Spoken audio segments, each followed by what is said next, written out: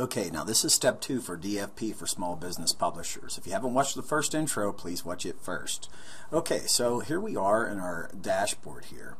Okay, we're going to go to the DFP inventory tab, okay, and click on new ad unit for web. Okay, so what we're going to do is we're going to name this ad. Maybe we'll make it a 250 by 250 rectangle. I'll just abbreviate that on, I'll put A1, and you can put a description in here. Okay, the next thing is you want to choose the size. So let's go down here and choose 250 by 250 square. Alright, now this target windows, if you want to open into a new window or stay in the same one, we'll have it open in a new window. Okay, now we don't have anything in these boxes yet. AdSense inventory settings, we're going to click show, and then we're going to go click override. Okay, we want text and image. We can select the palette, open air. You'll notice that the boxes will change over here according to the style. You could give it a different color if you want. You could go with ink or graphite or a blue mix. So I'm going to leave it on the blue mix, and then I'm going to go down here and I'm going to click save. Now if there's any errors, it's going to tell you. So the name contains invalid characters, only letters, numbers, and underscores, hyphens, periods, asterisks, forward slashes, backslashes, exclamations, left, right. Okay, so let me get rid of this and see what other errors I could generate. Alright, so I'm good. So I took out all the spaces. I see that as a 250 by 250 rectangle on A1. So I made my inventory. Okay, so now I'm going to go over here to placements. Okay, I'm going to select new placement. I'm going to give it a name again. I'm going to name it the same thing, 250 by 250, and I'll put SQ for square. Okay, you can give it a description if you want to. Alright, and so now I want this ad included in the placement. Okay, so I put it over here, now it's included. Now if we would have made another ad unit, they would have showed up right here. Okay, offer this placement through advertisers, and our advertiser is Google AdWords, so that's correct, that's selected. And we're going to scroll down here, and ads appear on, we're just going to put it on the home page. The ad location, we're going to put it on the right. Let's see here. There's middle left. Let's put top or the middle right. Okay, we're going to put it on the middle right. And then you can give it a description. Okay? So now that you have all that, click save. Now it says we got to fix highlighted areas. We have to give it a description. So I'm going to say it's 250 by 250 rectangle AdSense. Okay, now I'm going to click save. Alright, so we have that in there. We have our placement ready. Now the next thing we got to do is create an order. Okay, so we go over here, we select orders, click new order. Alright, and I'm just going to call this the A1 web. So I'm going to put it in a1websitepro.net. Here you'll select an advertiser, and the only one that we have here right now is Google AdSense. Okay, and you can put a label on it if you want. It's optional. And we'll go A1 web net. That just describes to me where I'm putting it. The inventory sizes. Let's see. I'm going to select the 250 square. I know I've been calling a square rectangle. I'm a little bit dyslexic. You can add more sizes too here. So in the future, when you get more advanced, you'll put more sizes in there. You can add a label. Allow same advertiser exception. If you want to know what these little things are, you just select this if you want this line item and other line items from the advertiser to be able to appear on the same page together. So if you don't want them to be able to appear on the same page together, leave that unchecked. You can put some comments in here if you want, if you like. Okay, so here's the settings. Type standard, network bulk pricing. If you're unsure what this is, you could go click on type and read the different descriptions.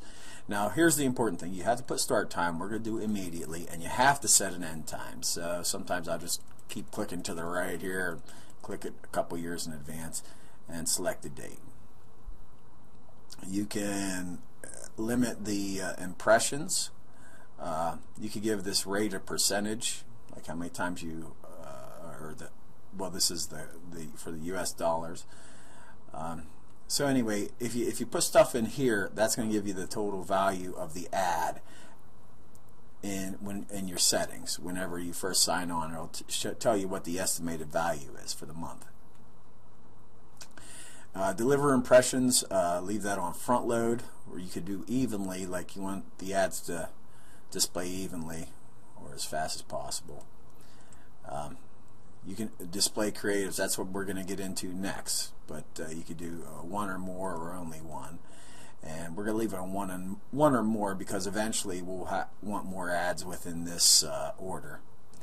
And you can rotate creatives on the optimized value so that you get more money, more potential money.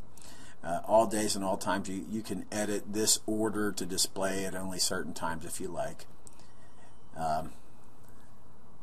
And then you'll scroll down here, and this is where all your orders are. So you'll click show all, include your ad units, and it'll put them over there. Your ad units, your placements. This is your 250 square ad. Okay, so that's your criteria. And then you click save and upload creatives. These are where the actual ads are going to be. Hold on, I got an error. Number cannot be smaller than 1. So let's put 100,000 impressions. Okay. So click save and upload creatives. All right. So now I need to put a 250 by 250 ad. See, all this, you think you're creating an ad, but you're not creating an ad. You have the creatives. I don't know why they like to come up with these terms, but this is where the actual ad is. And you select I'm going to select third party because this is what I do. And I'm going to go to my AdSense, and I'm going to create an ad, and I'm going to put it in here. So let me go to AdSense. Boom. And I'm going to go to my ads, new ad unit, 250 by 250 A1 net. And I'm going to select my ad size, 250 by 250 square. And I'm just going to scroll down here and click save and get code. Okay? I'm going to click in here once, right click, copy, click close. Go back to my double click, and I'm going to say 250 by 250 AdSense. Go and click it in there. Now they want you to have a click macro in there, so all you got to do is go like that, so that it keeps track of your clicks. And you can give it a label if you want, but I'm just going to click save. Okay, and then I have to approve it. I'm approving the order. Okay. So, and then it says we're having trouble forecasting inventory. So overbook this line item. We're still going to get money for that ad. So when people click on it, so we're going to approve it because it's Google AdSense. All right. So here we are. We have created that ad and we're ready to go. So if you ever want to go back and check on it, you just click on the name. And you'll see that there's a 250 by 250, and it shows you the ad. That's the creative. These are the settings for it, and then they'll give you a daily forecast whenever you insert it. So now what you need to do is you need to get the code to put into your website. So over here where it says generate tags, click generate tags, and you want to include this 250, 250. If you had more, they would be in there. Okay. So we only got one ad in here now. I'm going to click generate tag, and you're going to get this. Now on every website there's what they call head tags. Okay, and if you're using a WordPress content management system, you'll put it in the header.php. Usually other similar content management systems have the same thing. So you right click, you copy this, and you'll go to your WordPress content management system. Let me see here. Let me make my way to the header. Under editor, I'm in my WordPress dashboard here, and over here I'm going to click on header, and I'm going to scroll down. I had an old code in here. I'm just going to take it out.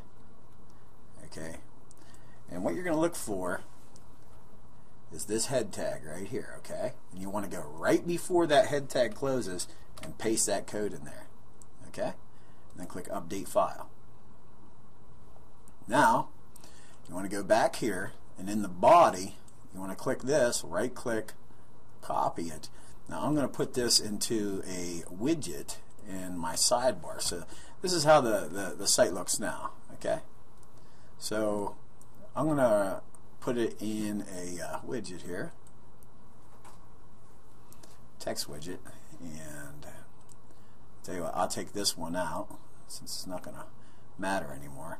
I'll grab this text thing and I'll put it up here, homepage widget 1, click paste, and I'll put this is the ad,